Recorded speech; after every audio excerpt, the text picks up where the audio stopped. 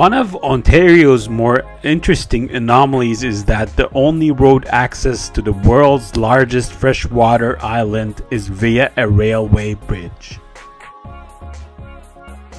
Since the end of the last ice age, Manitoulin Island was considered a sacred place for its Aboriginal populations. Europeans began to drive those inhabitants from their land in the 1860s, and within a few years, most of that land was in the hands of the settlers. For several decades, the hay-weeders, as the Manitoulin pioneers called themselves, depended on water crossings to link them with the mainland.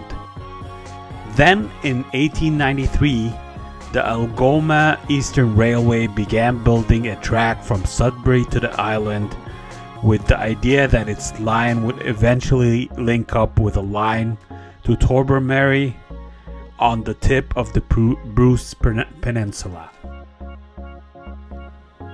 To span the gap between the mainland and the island, a long bridge was needed, one that would also allow the passage of the busy steamship traffic of the North Channel.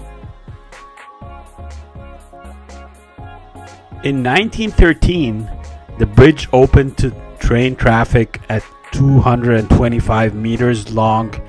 It contained a 112-meter span, which swings open and allow ships to pass. Until 1946, it served rail only, with all other traffic using a nearby ferry. Finally, in the 1980s, train service was cut back and the bridge planked in. Today, the entire rail line has been abandoned.